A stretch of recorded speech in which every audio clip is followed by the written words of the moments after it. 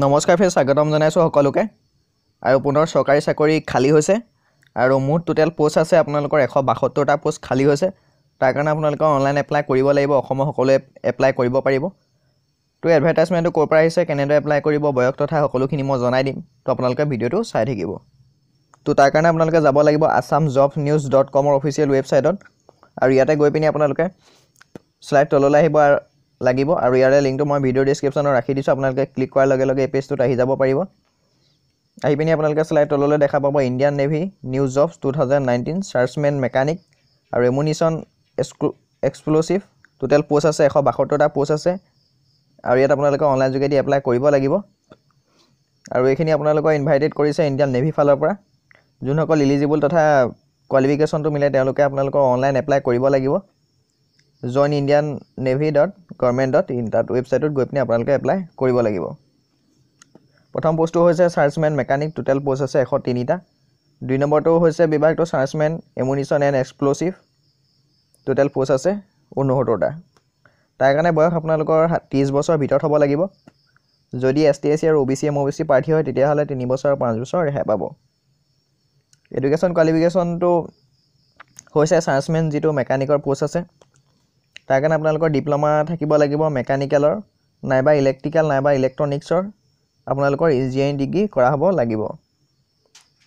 লগতে আপোনালোকৰ 2 বছৰ ওয়াৰ্কিং এক্সপেৰিয়েন্স লাগিব যদি আপোনালোকে ক'বাত কাম কৰিছে এখন সাৰ্টিফিকেট লাগিব এক্সপেৰিয়েন্সৰ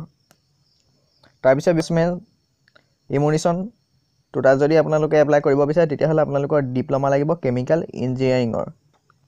লগতে আপোনালোকৰ 2 বছৰ এখন এক্সপেৰিয়েন্স সাৰ্টিফিকেট লাগিব তো যোনসকল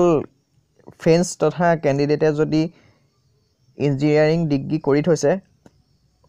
সাপোজ আপোনালোকৰ কেমিক্যাল ইঞ্জিনিয়াৰিং আৰু ইলেক্ট্ৰিকেল বা ইলেক্ট্ৰনিক ইঞ্জিনিয়াৰিং কৰাৰ উপৰিও যদি এক্সপেৰিয়েন্স আছে 2 বছৰ সাৰ্টিফিকেট আছে তেতিয়া হলে পোষ্টখিনিত এপ্লাই আৰামত কৰিব পাৰিব তাৰ পিছত আহিলে এক্সামিনেশন তথা এপ্লাই ফিজটো 205 টকা দিব লাগিব জেনেৰেল ক্যান্ডিডেট সকলে লগতে ওবিসি এমওবিসি প্ৰাৰ্থী সকলে আৰু যোনসকল এছটিএসি আৰু পিডব্লিউডি প্ৰাৰ্থী আৰু লগতে মহিলা এক্স সাৰ্ভিসমেন তেওঁলোকে কোনো ধৰণৰ ফিজ দিব নেলাগে